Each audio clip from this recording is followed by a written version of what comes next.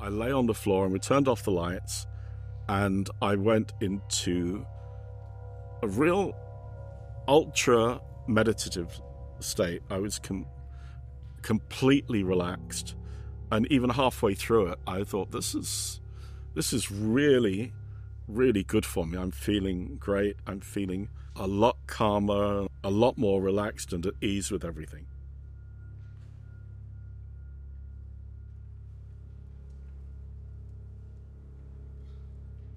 The piece contains this pedal note throughout of 136.1 cycles, which is a very low frequency. And that frequency is an integral part of this piece of essence. As the other sounds came and went, there was always this pedal note of calming reassurance, because as the pedal note was getting quieter, I felt an emotional loss and like, please don't take my pedal note away, I need it. And I was getting dependent on the comfort of this low tone. I found that something that was kind of unique to this piece of music that I hadn't come across in any other pop music or classical music or film score. This feeling of, I want it to come back. I think that the big difference between records that hit that spot and don't hit that spot is still a mystery to all but very few people.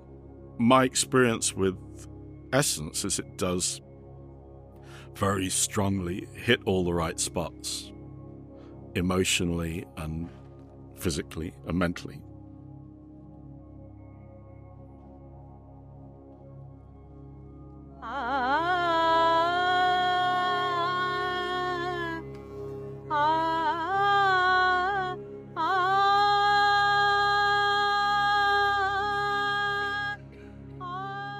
Music has its way of healing, because that's what most of us, nearly 99% of us, engage as a method to calm ourselves down, because music is connected with emotion and emotion regulation.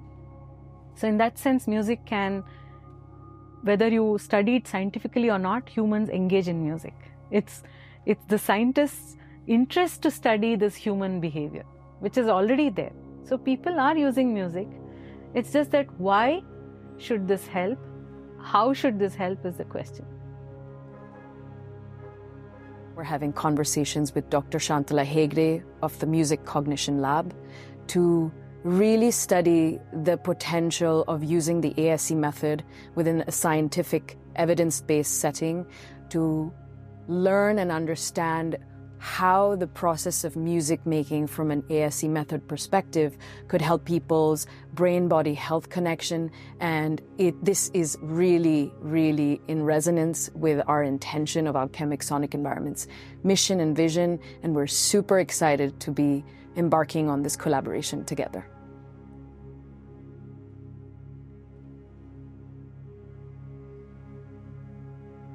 So you're going to be scientists, you're going to do these anonymous tests. I'm going to ask you a few questions. I think if we can actually prove categorically that for a child listening to music in school in a particular way, getting them sensitive to sound, improves their educational attainment and therefore their possible path in life, then we've got something really powerful if we can actually prove that. Close your eyes and relax for the next 4 minutes.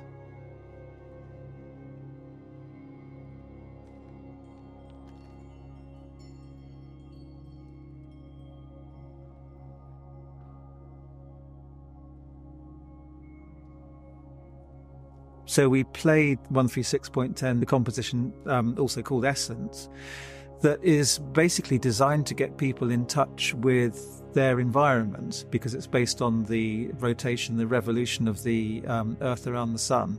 And the feeling is that this mathematical connection enables people to feel a physical connection with their environment. So we were experimenting to see whether listening to this music would affect their performance in a mathematical test.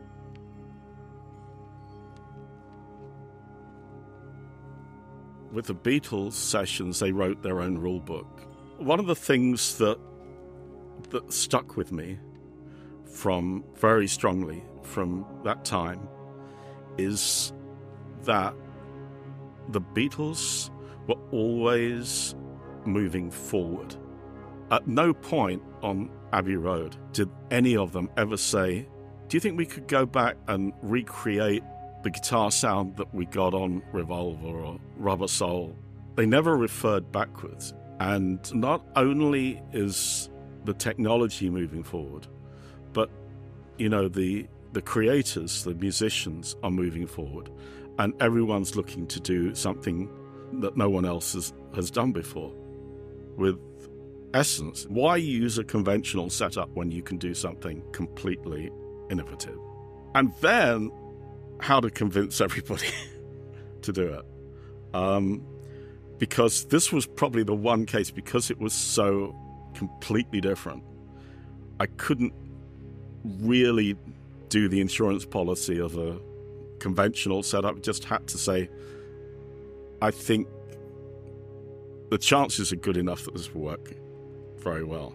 You had some concerns about how will the musicians react to this, and the singers as well, the choir.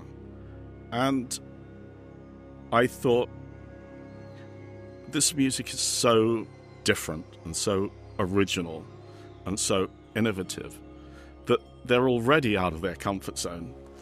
How much more out of their comfort zone could they possibly be? And it worked. It worked great. We immediately posted a couple of pictures on social media of the setup at Abbey Road with partially dimmed lights to make it look less like a Abbey Road recording session. And immediately I got a whole load of other artists and composers and engineers writing in saying, wow, I've got to try this. Or somebody else, oh yeah, I thought of that. No, you didn't. But it created a lot of industry interest in how would this work, and is this a reasonable invention for recording in surround, Atmos, every dimension? Because we're not just talking about stereo and surround, we're talking about height and width, everything. It's all new. My feeling about immersive audio and Dolby Atmos, that kind of thing, was actually to take a very organic approach to it, and we invented a few things that, again, like from my days of the Beatles, where we would invent stuff. We invented new techniques that, as far as I was concerned, had never been done before. Mark had sent me a photograph of the whole of the Royal Philharmonic sitting in a large circle with this lecturer standing in the middle. And I looked at this and I said, that's the way we ought to record this. They've got to all be in this circle, all facing the middle, rather than any kind of conventional orchestra. As a clinical neuropsychologist, my day in and day out, my work is to look at patients who have neurological, neurosurgical or neuropsychiatric condition, studying their neurocognitive profile, helping them with neuropsychological rehabilitation, helping them gain back the cognitive functions or the functioning aspect that they've lost due to the illness or injury, and help them go back to near normal functioning at least. And my area of research focus, research interest is neuromusicology, or music and cognition, being a student of music. So recently got the appointment as a visiting associate professor and visiting scientist at the Beth Israel Deaconess Medical Center, BIDMC at Harvard Medical School. So these two passions that comes together. So my aim is to study music as a universal behavior. There are different schools of music therapy. Like I follow neurologic music therapy, being a neuroscientist, and look at that evidence.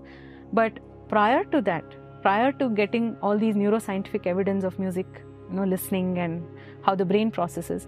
People tried to explain it through different schools of thought, including psychodynamic school or humanistic school approach and all. What they felt was, even today, music listening can have an impact on how you guided imagery. You can help the person have a visual imagery in a particular way, or helping patients, for example, bring out their autobiographical memory, which would be so hard otherwise to, especially in degenerative conditions.